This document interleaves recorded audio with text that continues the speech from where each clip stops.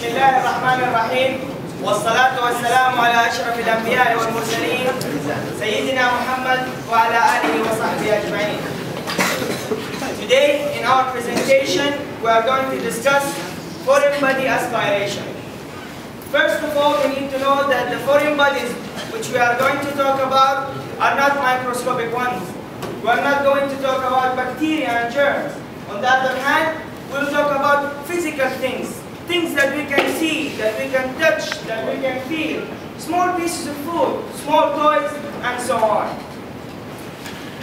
Actually, foreign body aspiration is a very common and important clinical condition in clinical practice. Mainly it occurs with children between 6 months and 3 years old because they like to discover their environment through their mouth. That's why it's mainly happen in children. But also it can occur in adults, but for sure it will be accidentally. We will discuss the topic through a clinical scenario.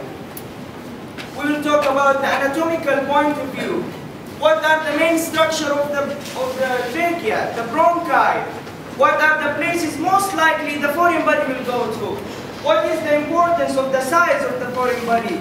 What is the importance of the position which was taken by the patient at time of aspiration?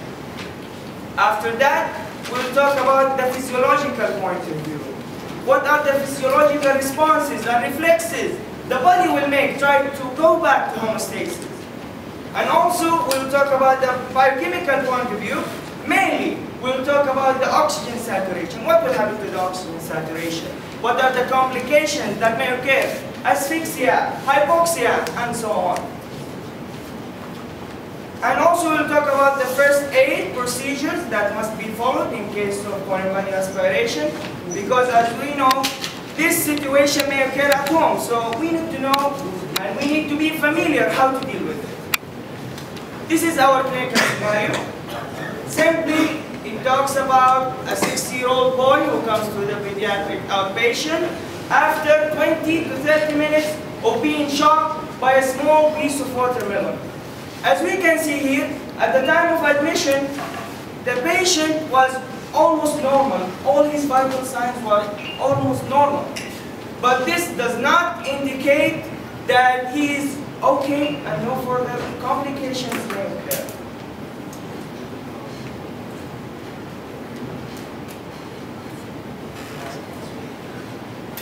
Now I'm done with the introduction part.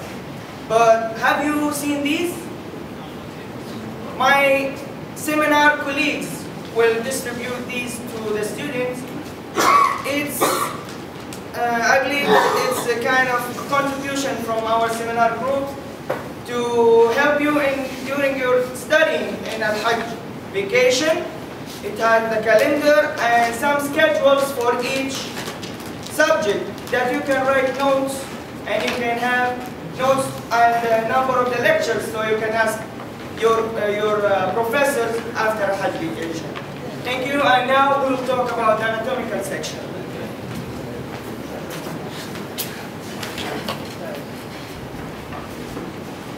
Okay, now I will talk about anatomical section. Anatomical section, we have 3 main points: anatomical structure and positions and size of the object. Let's start with anatomical structure.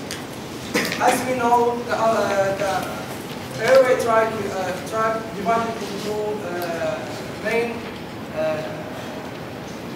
sections. We have upper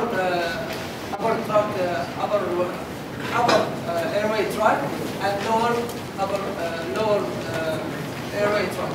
The upper airway started from nose, pharynx, and end at larynx, and the lower continue from larynx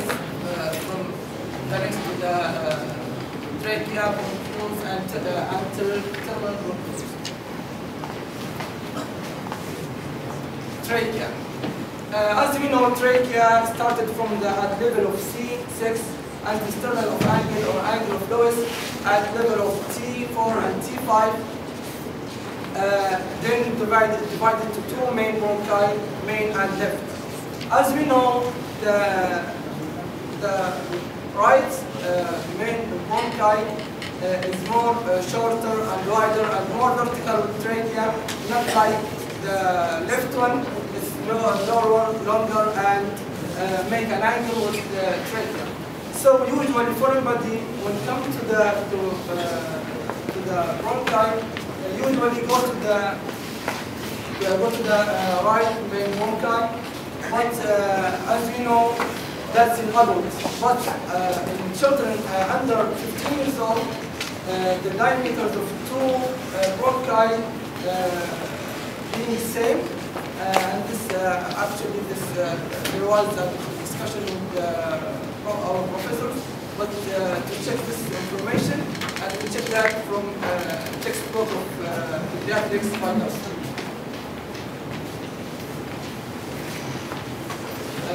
As we talk about main bronchi, we have secondary bronchi, which is 3 in right and 2 the left, depending on the numbers of the groups. Positions.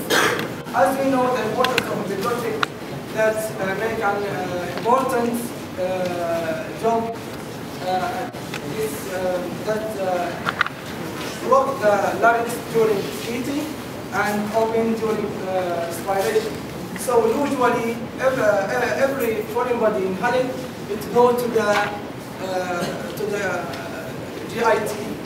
But when there is a problem with the epiglottic, sometimes the foreign body go to the respiratory tract and to the trachea. So that what make it logically to be found foreign body in the piriform fossa. We have standing position. As we know, standing position, when the patient at the standing position, they usually foreign body go to the lower lobe in the right lung. And that's again supine position. The patient lies on his back and face up. So this again, and usually foreign body go to the lower lobe. At prone position, when the patient lies on his abdomen and face down, usually go to the middle lobe at the right leg. But sometimes suddenly the foreign body go to the left lung or to the upper lobe of the right lung. Okay, size of the object.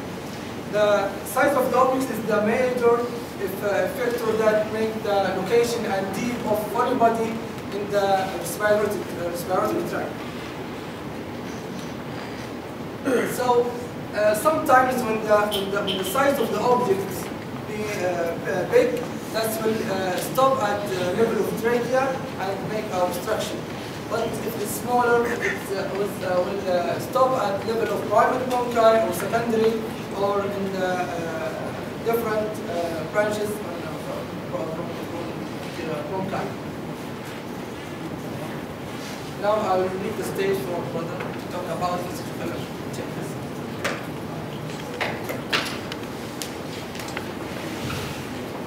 Now we will talk about the aspiration of foreign body from a physiological point of view. These are the subtopics that we are going to talk about. First we will talk about gas level, we will talk about the mucosa and what its action, we will talk about size and detection of the foreign body, and finally we will talk about the complication that can occur of foreign body aspiration. First, we will talk about the gas level change. As you can see, ABG stands for arterial blood gas. Arterial blood gas will change because the oxygen being aspired is deficient because of the obstruction. So normally these are the normal values of the arterial blood gas, and we will see a change in them. The change will be decreasing O2 and increasing CO2 partial pressure. When we come to exam, we will find that the change in O2 levels are detected way before changes in CO2 level. Can anybody tell me why?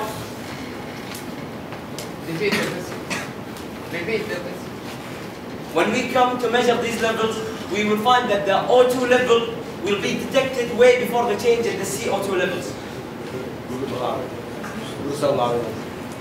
لما نيجي نشوف التغيرات في القياسات راح نشوف تغير في الأو2 في الأكسجين قبل التغير في الCO2 بفترة. صح. لا, as you can see, CO2 is more diffusible than oxygen, so the change will not be detected as quickly as oxygen. Let's talk about the mucosa. The mucosa, when in contact with foreign body, the normal action will secrete mucus. The mucus, as we talk in histology, contains leukocytes which will try to attack the foreign body. Let's talk about signs and detection. First, coughing. Coughing is a very important physical response. What is the definition of coughing? Coughing is a physical response to inhalation exposure of thermal, chemical, or mechanical agents. What is the purpose of coughing? Well, the purpose of coughing is simple. It's trying to prevent the foreign body from reaching the lower part of the trach, and at the same time trying to get it out of the body. What is the mechanic? The mechanic of foreign body of coughing is quite simple. First, we have the arch of reflection. The foreign body is a stimulus. It will stimulate the receptors in the wall of the respiratory endothelium. The receptors will transmit the signal to the center. The center will process it and then will transmit signal to effector organs, which in turn will do the action. The action done. First, you will have inspiration. The glottis will open. You will have inspiration. Second, the glottis will close. We'll have contraction of the muscle. Usually, expiration is a passive process. We don't use any muscles in it. But in this condition, we need to have forced expiration to remove the foreign body. So the chest area will decrease inside. It will be like a balloon pushed from down to up. Then there will be a sudden open of the glottis. The air will burst out, and hopefully the foreign body will be removed with it. The coughing reflex is a helping reflex for cilia. Cilia is also trying to get rid of the foreign body, and cilia, as we studied, is our microscopic projection in the wall of the respiratory tract. Sounds. Sounds are very important in examination to locate the place of the foreign body. But keep in mind, sounds are not definite. You cannot count on sounds only to know the place of the foreign body. So what are the sounds that will show? Of course, the sound is wheezing. The reason of the sound is that the foreign body will narrow the airway. It's like whistling. When you narrow the airway, you will hear a musical sound, which is called wheezing. If this sound is in inspiration and expiration together, if you can hear it while the patient is in inspiration or expiration, then most likely the foreign body is in the lower tract. But if you hear it only during expiration, it's most likely in the upper tract, and it's called stridor. Finally, cyanosis. Patient with narrow airway will have cyanosis, and cyanosis, as we defined in previous seminars, is the bluish coloration of mucous membrane and skin. Now I will leave you using chest X-ray to detect with my brother Faisal. As my brother, I can say, if a patient comes to our clinic, the first thing the doctor will do is auscultation to examine his chest and to see where the wheezing, to detect the foreign body location. After that, to detect the foreign body location. But you can't judge, because wheezing sometimes can cause of asthma. You can't judge if there is actually foreign body or his illness.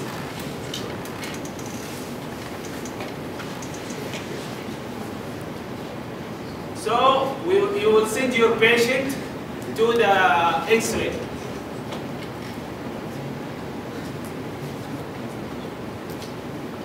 How can you use the X-ray in detection? Anybody knows? As we can see here, this is normal. This is normal X-ray for a patient. If you take it, here is the lung, and you can see here, this is the mediastinum, and this is the black area is air. In our patient, to detect the foreign body location, you will ask him to do full expiration. Then you will do the X-ray. You will notice that this lung and this one should be shrink, and the mediastinum shifted to right. That means there is a collapse and air trapping in the left lung, as you see here.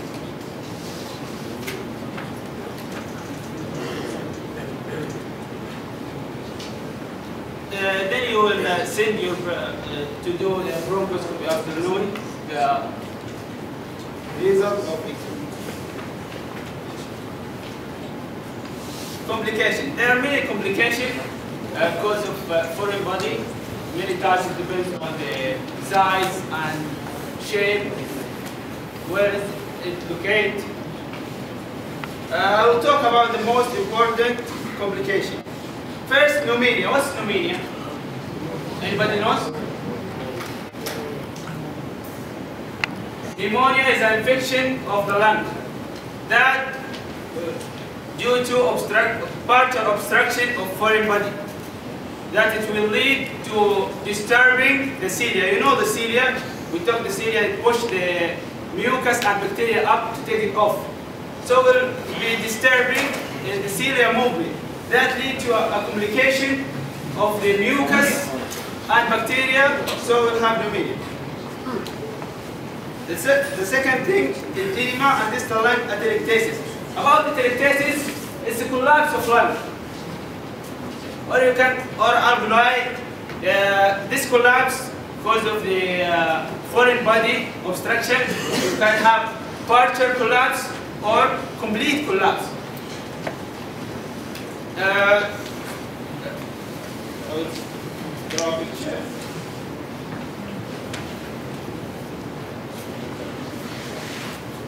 You can see here the segmental U.Q.U, and we have here alveoli.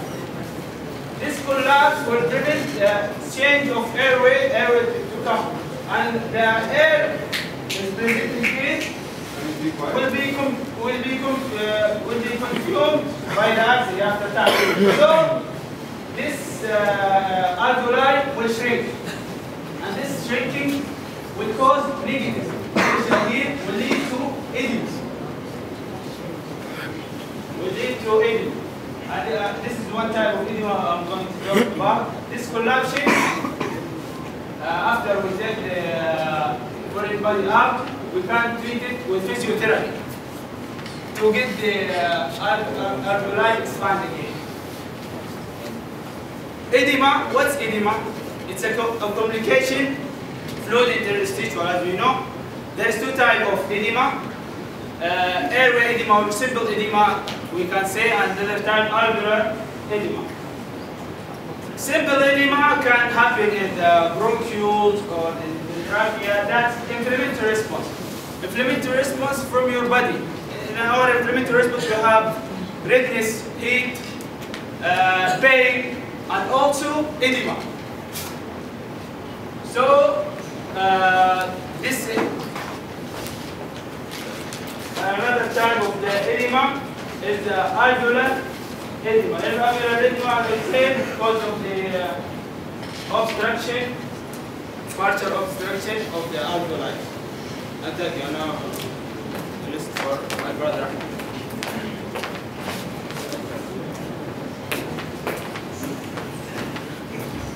Okay, now we're going to discuss the biochemical changes. First, I'm going to talk about asphyxia, then about hypoxia, after that cyanosis, and finally respiratory acidosis. In case of an obstruction airway, the supply of oxygen to the alveoli will be decreased. That's why the alveolar partial pressure of the oxygen will be decreased. On the other hand, the alveolar partial pressure of carbon dioxide will be increased. That's why gas exchange or alveolar ventilation will be decreased or impaired in severe cases. And this is what we call asphyxia. Because asphyxia is a condition of severely deficient supply of oxygen to the body that arises from not being able to breathe normally. And then asphyxia will cause generalized hypoxia, which will affect the primarily the tissues and organs. Actually, the difference, or the main difference between hypoxia and asphyxia is that asphyxia is a state of impaired oxygen transfer between the alveoli and the blood. So it arises from the lung. It's a problem in the ventilation itself. While hypoxia is a state of deficient oxygen transfer in the tissue. When the concentration of the carbon dioxide, when the concentration of the oxygen in the blood reaches to 85% or lower, or when the deoxyhemoglobin concentration will be 5 grams per deciliter or more, that means then the patient will develop cyanosis. Cyanosis, as we can define it, is a bluish discoloration, especially for the skin and mucous membrane, that arises from high concentration of deoxyhemoglobin in the blood. Also, another condition that will accompany asphyxia is respiratory acidosis. Respiratory acidosis is a medical condition in which decreased respiration causes increased blood CO2 and decreased pH. As you can see in the acid-base balance equation, when the CO2 concentration in the blood increase, the equation will shift to the right, and that means more hydrogen ions will be produced and the pH of the blood will decrease. There are many complications of the respiratory acidosis that we're going to discuss in our next biochemistry lecture, inshallah. One of the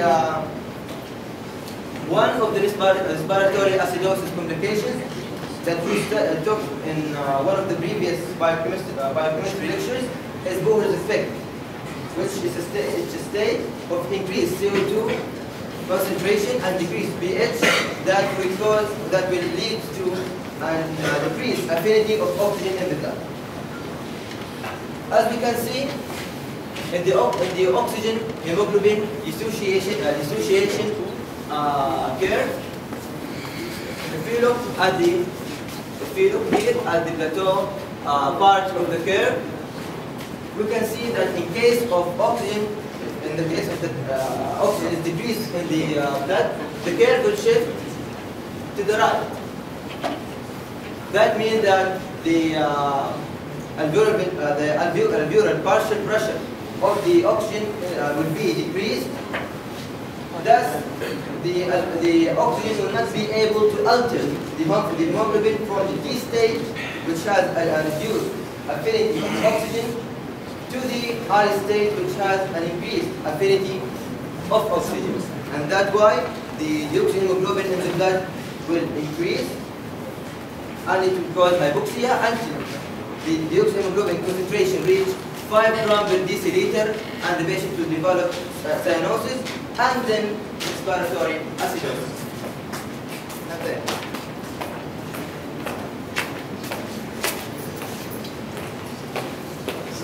Now I will talk about the treatment of this case. It's known as bronchoscopy. Bronchoscopy is a technique of visualizing the inside of the airways, diagnostic and therapeutic purpose. The bronchoscopy is a device that insert in our airways to detect the foreign bodies inside where it is stuck in our airways. A bronchoscopy is a device used to see the inside of the lungs. It can be flexible. There is two types of bronchoscopy. One is flexible. It's longer and thinner than the rigid body. The rigid One. The flexible is more. There is two type. There is two ways to insert this bronchoscopy. One from mouth, or the other one is from nose. To see the foreign body where it's located inside our airways. The scope passes through your mouth, through your windpipe, and then into your lungs. A rigid bronchoscopy requires a general anesthesia. You will be asleep. So the patient will not move and disturb us to see the foreign body where it is detected. Local anesthesia is used to relax the thoracic muscle, to help us to go inside more and see where the foreign body is detected in the airway. Now I will show you a video that will explain all of this.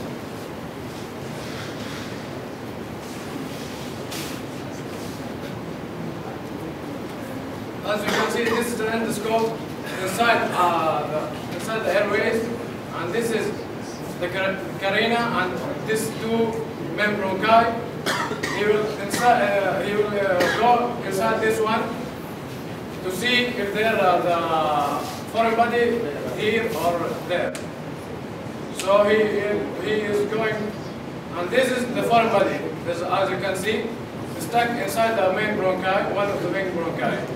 It's stuck here, and then we'll use forceps or something with the endoscope to release this foreign body from this and pull out the foreign body out of the airways to make the patient feel good.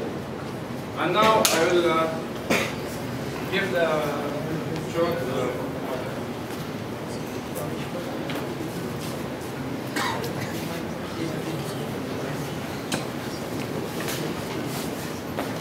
Now I will talk about the first aid of foreign body aspiration. Before doing anything, and because the recommendation is the key of successful outcome, it's important to ask the victim, are you shocking? This is at least if the victim who is conscious, unable to speak or responding by noise. Now when I know the victim is conscious, I will do the first aid. First aid is divided in two main parts: Heimlich maneuver and airworks. Heimlich maneuver, we can do it for adult or children.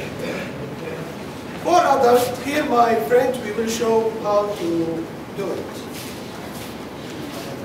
The first thing, if the victim is coughing, encourage him to continue coughing. The second thing, make a fist, put the thumb inside, at the level of diaphragm between the navel and the lower part of the chest. Make the victim in the stand position. Pull the victim inward and upward at the same time.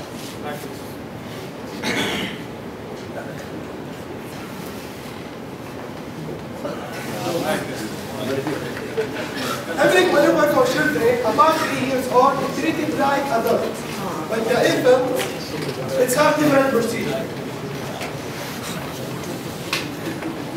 Turn the infant face down, lie the infant face down, and look forward. Put the chest infants on the forearm and make a head downward, lower than the body. Now, give up 5 quick, forceful looks between the infant shoulder. Between the infant shoulder, use the heel of your free arm.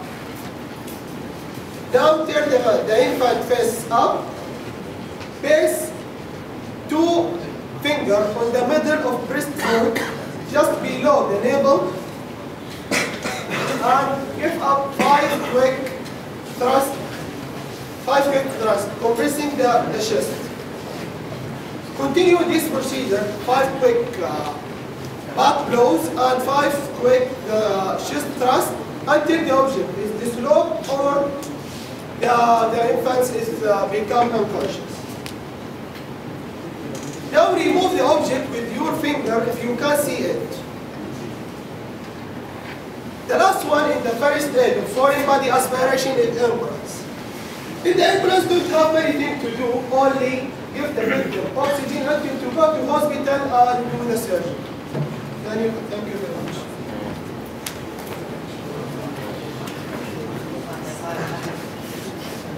Okay, in our case, how we can connect the clinical scenario with what we have studied before. Because in the hospital, you will find something like this, and there is a patient, and there is something happened to the patient, and you have to do things to know and how you have to know what happened to him. Like here, we have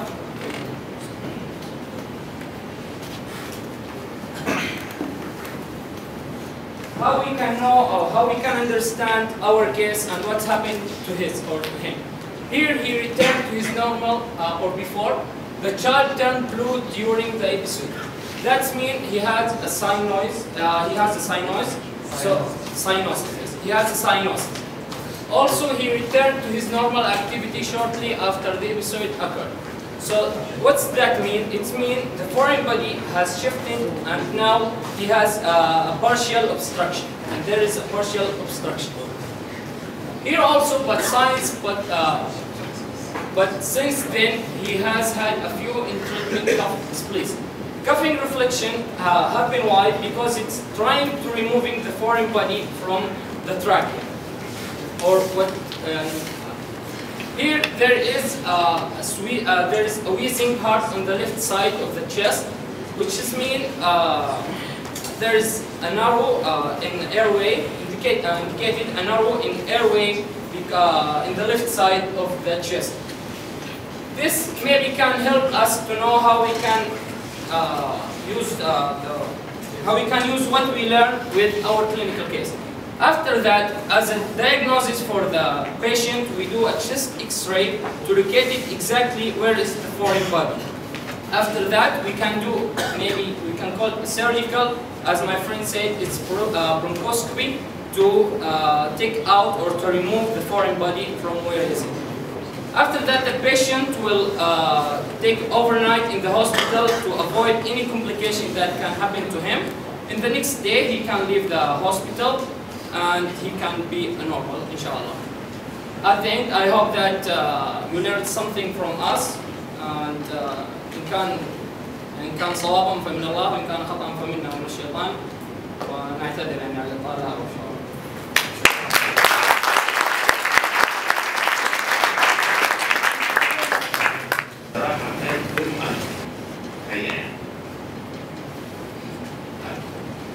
بس هو في حاجة برضه ايه؟ هو فعلا زميلكم قال احنا قلنا لكم ان الرايت مين برونكس شورتر ووايدر اند مور لاين وذ التراك. وقلنا ان كل الفورن بودي اللي بين ده بتروح فين؟ في الرايت ساوند. زميلكم فضل حاجة تانية خالص. قال ان قبل 15 سنة الاثنين برونكس have the same diameter and have the same angle with the trachea. And this is true. Before 15 years, the foreign body half go to the left or the right. 50% to the left lung, 50% to the right lung. This is before 15 years. ودي احنا ما قلناش خالص نهائي. هو الراجل ايه؟ اللي ما لهاش بقى وهو ايه؟ وراها انا عارف منين او شافها انا عارف منين. شافها واتفرج عليها في فيديو باين. الفيديو ده مش عارف مين اللي عامله، مش عارف ان انا اللي عامله. وايه؟ هو ما فهمش حاجه في الفيديو. او يمكن ما كانش واضحه. مفيش كلام صح؟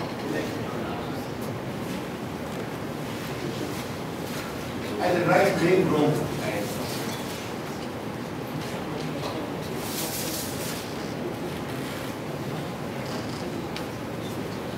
رايت مين برونكس.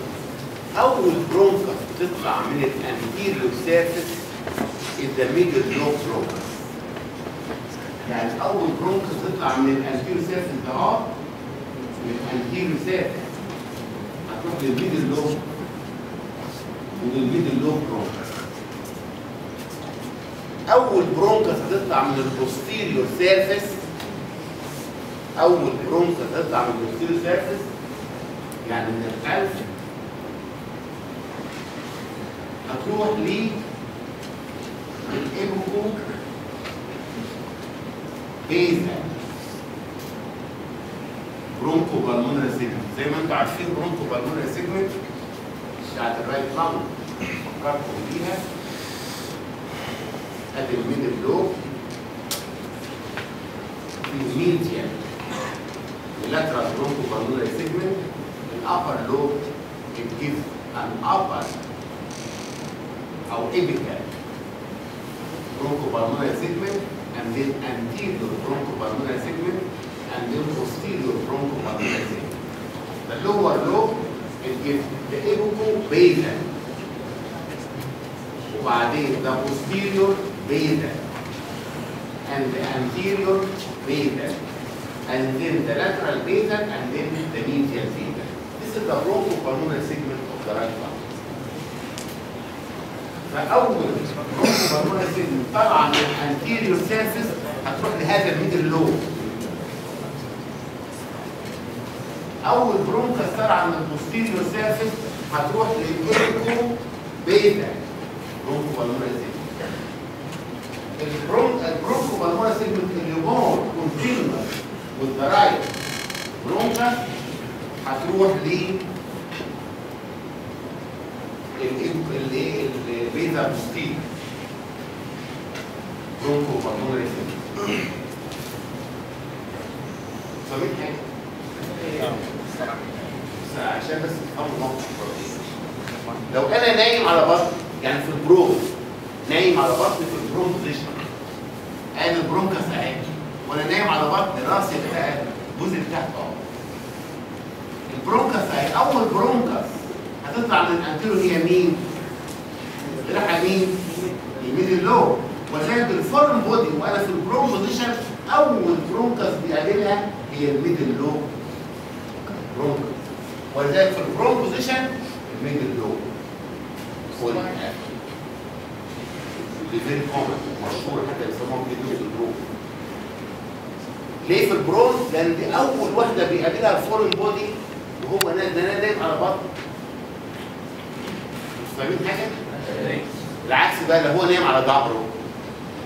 لو هو نايم على ظهره اول واحده هيقابلها مين؟ الايبوكوبيزا. وذلك الايبوكوبيزا بتاعتها هي اللي هتتقابل لو انا نايم على ظهره اللي هو في السوباين بوزيشن. ايبوكوبيزا. لو انا في الالكتو بوزيشن واقف كده اهوت هتيجي نازله بالبوستيريور بيزل لان دي الكونتينيويشن بتاعت الرايت.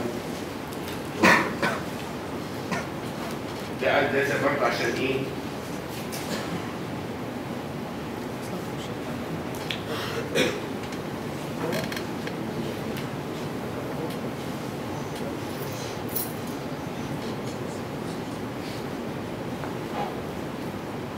على فكره اللارنكس ممكن يقف فيه الفول بودي. وأضيق حته في اللارنكس انهي واحده؟ ها؟ أضيق مكان في اللارنكس. مش بس الفوكال فور. لو انا وصلت للكابل بتاع اللارنكس دي الفيستيبولار فور، الفوكال فور، الاريا اللي تحت الفوكال فور. بص الاقي هنا واسعه وهنا بدات تضيق وهنا المنطقه اللي تحت الفوكال فور. البول فورم بودي كان بيلوجيك. الإديمة اوف ذا لارنكس از هير. الإديمة اوف ذا لارنكس مش موجوده ما بين الكورس. لا الإديمة ستوب بالنسبه للفيرست ايد تريتمنت ايوه الفيرست ايد تريتمنت وانا بعمل المانوفر اللي انتم بتعملوا لازم العيان يجيب فورورد. لازم. لان ايه الفايده ان انا اطلع الفورم بودي ويرجع ينزل تاني؟ لازم العيان يلين فورورد واعمل المانوفر. والمانوفر زي منكم ما هي فعلا داونورد انورد اند ابورد 5 مرات. في 5 مرات قبلهم تانيين قبل ما اعمل المانوفر ده. اخلي العيان نفترض حتى لو احنا عندنا في مصر كده اول ما واحد يزور يجي واحد قايم ومديله بوكس ما بين الاثنين سكابلا من ظهر الارض. This is another maneuver. لكن العيان should lean forward and should breathe 5 times pressure على الايه؟ a blow in the interscapular region. This may help the patient. لان انت عارف انا بخبط في السباينال الفيرتبرا قدام الفيرتبرا كورا الاسوفجس وقدام الاسوفجس مين؟ تراكيه. فده برضه المانوفر قبل ما اعمل الايه؟ شكرا. ما كانتش بقى انك انت تشرح لي المانوفر دي بتاعتك اناتوميكال ازاي دي هي المانوفر انا مش عارف هي بس السؤال ده مش عارف مش عايز اعرف اناتوميكالي ده ليه البوزيشن ده وليه المانوفر؟